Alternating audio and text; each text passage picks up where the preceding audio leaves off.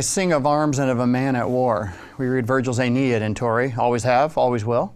When we are teaching Homer's Iliad and Odyssey, we have a great time, and we're always dealing with incoming freshmen who read Homer and say, let's talk about predestination, because I think fate and destiny are going on here. And we start our long 4-year slog of saying, let's not talk about predestination and fate, except in texts where it's an issue.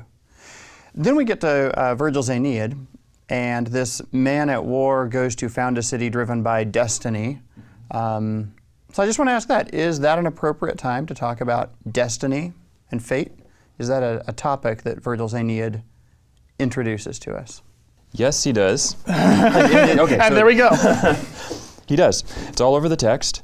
Can't help it. When the whole set of books relating to Dido, that's the struggle. He wants to stay. He's happy there. He loves it.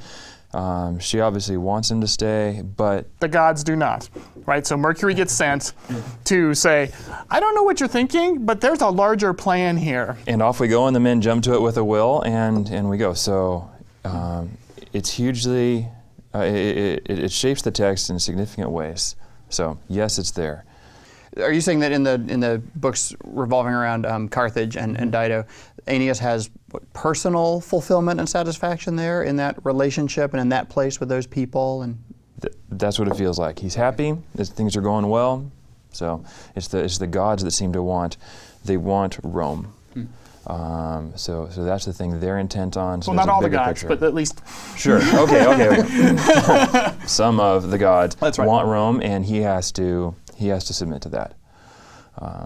But on the other hand, is it something that Virgil is introducing, giving depth and contour to this notion of fate, so that we can grapple with it, understand its parts, the relations that it has to other things, how the gods relate to it.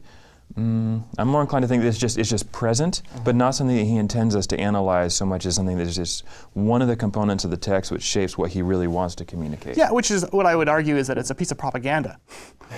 Right? The whole Aeneid. Yeah. Well, in one sense it really is, because it's like, why is Rome great? Why should you think that Rome is the place to be? Why should you think that we sort of have manifest destiny? We are to batter down the proud. We are to bring this Roman greatness, these ideals, these great engineering feats, all of the things that they think make Rome great. Our job is to make sure that those people that don't really understand us get this. So we are actually, heroes in sort of this overcoming of Carthage and all of these places. Well, that's what we were supposed to do. What else would we do? Because we were fated to do this. So fate puts a big picture behind it, saying, hey, this is more than just chance. It's more than just, oh, well, a city just became awesome. We can't help it. No, the gods meant this. There's a big storyline behind it. Whether we're supposed to analyze that storyline in depth, and particularly the role of fate, I'm inclined to think not. Yeah, but I do think it's an argument like we're bringing democracy to the world kind of argument. Like we are, in one sense, right? We're really pushing the place of us in the world at the time that they're writing this. And the place of the best of broadly Greek history. So taking up Troy, and then. And redeeming it. This is part 2. We're bringing all of that history, all of that legacy into this, and its fulfillment in kind of a second stage. So right, because really it starts with losers, right? Yeah, I was about to say, why would you start your Rome is so great message by saying, you know who we are? The losers in the most famous story ever told. You've read the Iliad? That was us. We got burned down. And not only that, we were the ones that were dumb enough to let the Trojan horse in, right? In fact, we're the cowardly deserters from the burned down, defeated city. How does that turn into the story of the awesomeness of Rome? So I wonder if fate there, again, shouldn't be analyzed, but its role should be recognized. So did Troy succumb because it was the worst of the two cities? Not particularly. Right. Fate was again playing its role. Fate crushed that city, and certain gods had their role in that. But those same incredibly honorable people, men, women, soldiers, then had a restored legacy in Rome. So again, fate seems to be more of a tool. It's a fact. We need to give proper recognition to it, and I think that helps explain why these aren't just the losers. Yeah. Yeah. So that makes it's easy to think of Virgil versus Homer, sort of Homer speaking for the the great Greek spirit, and Virgil speaking for the Roman spirit. But this almost makes it sound like, that famous story that Homer told where Troy fell.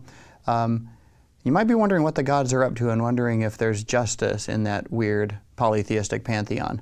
Well, Virgil could be saying, let me justify the ways of gods to man and explain why the fall of Troy is actually justified. It brings about the greater good, which of course is Rome.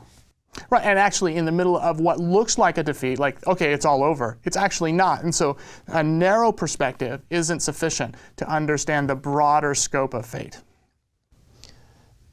Then, at the same time, he's picking up what's going on in Homer and just recasting it. What was a somewhat individual emphasis on Odysseus and home, and you can work on identity in a fairly individualistic way, properly focusing on the individual.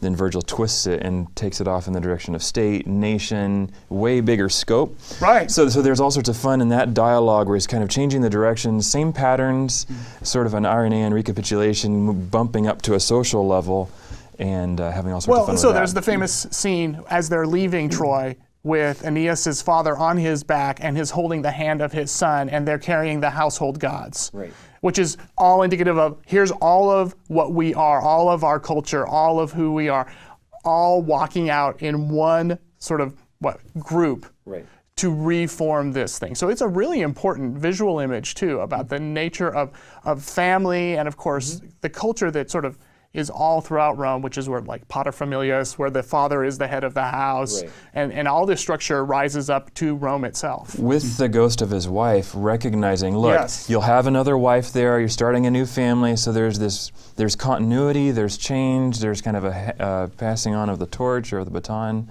And a moving away from even the Greek notion of things like rage. Like he doesn't go back, even though he thinks about it, to fight the enemy. Because he's looking for his wife. His wife stops him and says, that's a bad idea. And it really does change. So, because if it was Achilles, Achilles just charges in and wreaks havoc, right? But it's not Achilles, it's Aeneas. And it really does reframe the way in which they're subservient to the gods. The Torrey Honors Institute at Biola University. Biblically centered, great books, liberal education. More at biola.edu/Torrey.